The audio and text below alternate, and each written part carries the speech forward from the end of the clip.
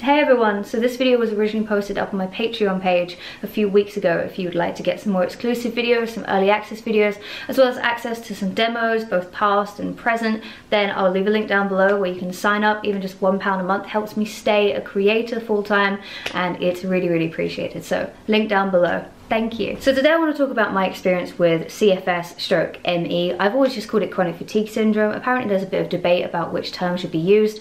I've always just said CFS. I think it just really appropriately sums up everything that people need to know about it when I talk about my condition, without sort of taking away from what it is by using a long word that I struggle to pronounce. For those of you who haven't seen my previous videos on chronic fatigue syndrome, I'll fill you in really quickly. So I was diagnosed with chronic fatigue syndrome when I was 23, but I've been having symptoms of the syndrome since I was about 17 years old. When I was 17, I contracted glandular fever. I was just about to start my job at McDonald's, which is why I remember it, because they put me on probation for having glandular fever. Anyway, so I was diagnosed with glandular fever, and my doctor prescribed me an antibiotic called amoxicillin, which is a strain of penicillin. It turned out that I was allergic to penicillin, and my face swelled up like a balloon. I had rashes all over my body. I basically tripled in size, and it took ages for the swelling to go down. Amoxicillin made me very sick, and after that, all of my energy was just completely zapped from me. My skin was going grey. I was having to sleep 2 or 3 times a day, and even the most menial tasks left me out of breath, just constantly tired. I needed to nap after going shopping or even washing up. I'd have to sort of just take a little break. So I'm now 28, so I've had it for 11 years. Even though I was diagnosed 6 years later, I am fully aware that I had it. I'm fully confident that I had CFS as a result of my allergic reaction to amoxicillin. What I will quickly state is not enough research has been done into the correlation between having a reaction to amoxicillin and the start of chronic fatigue syndrome, but it has been widely reported from people who've had similar experiences.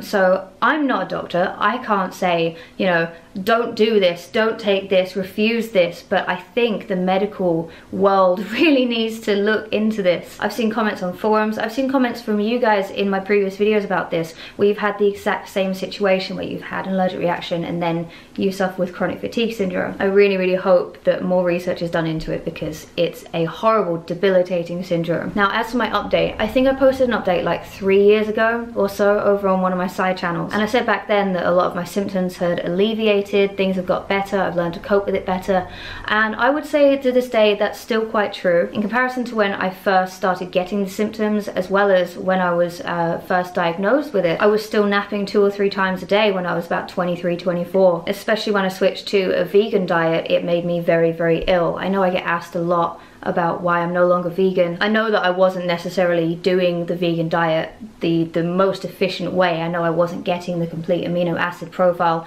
At the time I was very uneducated about it, but it made me even more sick. I had absolutely no colour in my skin whatsoever. But I would say in the last few years or so, it has continued to get better. Scientists and doctors, they will say, and this is obviously true, chronic fatigue never fully goes away.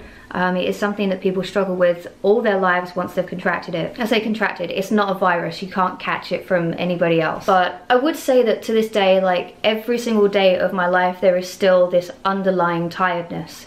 Today is a very good energy day for me, but there's still this tiredness behind my eyes. I could still lay down here on my sofa and close my eyes and just I could sleep for a couple of hours. Even though I don't feel extremely fatigued today, there's always that ability to sleep. I like to jokingly call it my superpower, but it can be very inconvenient. So, you know, when I bust that joke out, it kind of depends on the situation. But the reason I wanted to make this video today is because I posted up on my Patreon yesterday about having a terrible day. Whilst my terrible days, the amount of terrible days that I have has lessened, and the extent of my fatigue has lessened on the bad days. Yesterday was absolutely horrific. It stemmed from doing, I've upped my exercise recently. I've reduced the amount of calories that I've been eating recently because of the heat, and also because I would like to be more in control of my body shape.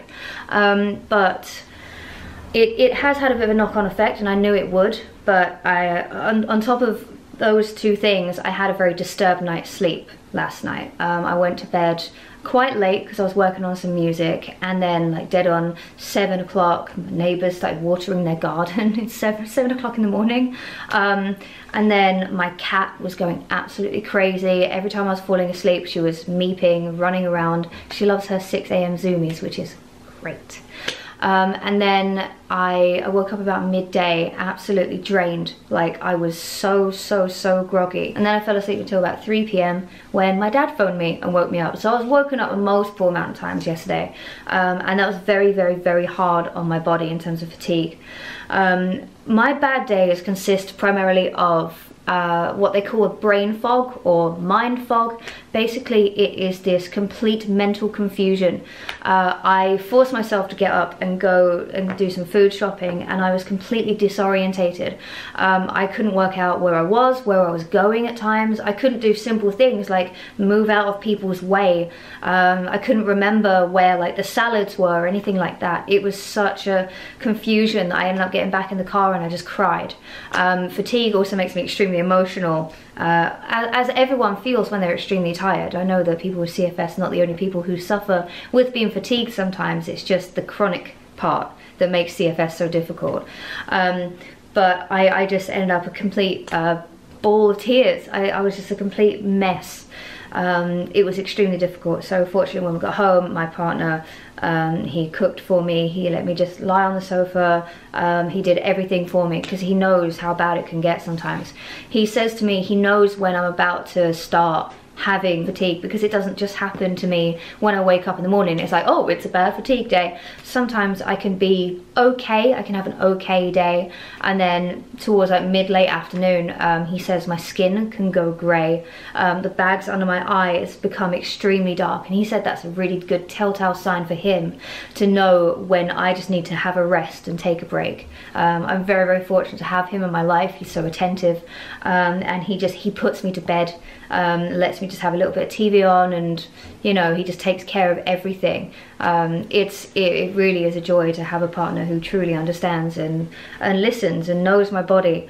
But going back to the whole 11 years on thing, overall, I don't sleep as much these days during the day. I still have naps during the day sometimes, because like I said, it never fully goes away, but the amount has decreased. So there is hope, I believe. Every case is individual, and everyone goes from mild, moderate to severe. Everyone's on a different scale. My symptoms are usually mild to moderate. I don't have severe ME stroke CFS, but I would say overall over the last 11 years my condition has got better. It will never fully be cured, and I'm fully aware of that until medical science finds what actually causes CFS, properly what actually happens in the body to affect our energy. A lot of research in the last few years has been done, which is fantastic news. There have been more reports on it, there have been more research and more like trials of things, which is fantastic for people who live with CFS ME. But I would say, yeah, things have improved. Still have bad days, still have okay days that then turn into, you know, difficult evenings. But, you know, I would like to say with a pinch of salt Bay, that's old, isn't it? That I think there is hope. I think, at least in my case. So that's really about it. CFS can be very hard to live with at times. You don't get to pick and choose when you're going to be tired, you know, when you're going to get dizzy, when you're going to get lightheaded and need to sit down. You could be in a crowded place where there's nowhere to rest. You could be somewhere where you can't get home and lie down. You could be somewhere where it needs your full mental attention, and then you can just feel it seeping away. You can have a day where you need to do like lots of meetings, or you need to get some filming done, you know, or whatever the equivalent would be to everyone else's lives. And you just wake up and you realize, oh God, I can't do it. I can't do it today, and you have to let people down. It's not easy to live with, and the amount of stigma that surrounds this illness, because it is a invisible illness, such as, you know, just like fibromyalgia, it's difficult. The stigma alongside of it is tough. I was fortunate that I didn't have to fight tooth and nail for a diagnosis. I didn't have to go through extensive doctor's visits. I had to have a couple of blood tests, And then my doctor was like, well, it's obvious that you have this. I was very fortunate to have a doctor that believed that it is a real condition. Unfortunately, there are still doctors out there who don't. And they, you know, I'm fine with doctors trying everything else beforehand. I was tested for like anemia, thyroid issues, and once they came back negative, then my doctor said, well, it's obvious that you have this.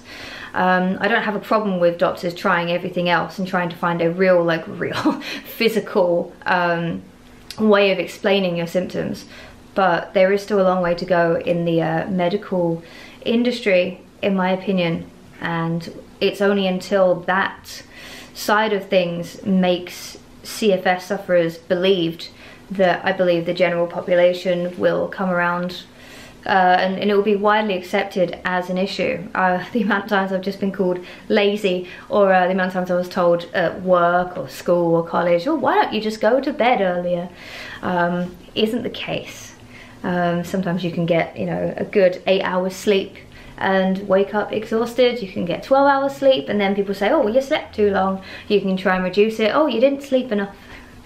It can be very, very, you know, degrading to live with. That's really all I have for an update. I'll do another update as and when people request it, but I have been doing better. It isn't a case of really doing anything necessarily to treat it. I've gone through times where I've eaten healthier and haven't really felt any benefits. There have been times where I've eaten worse and haven't felt any benefits or negatives from it.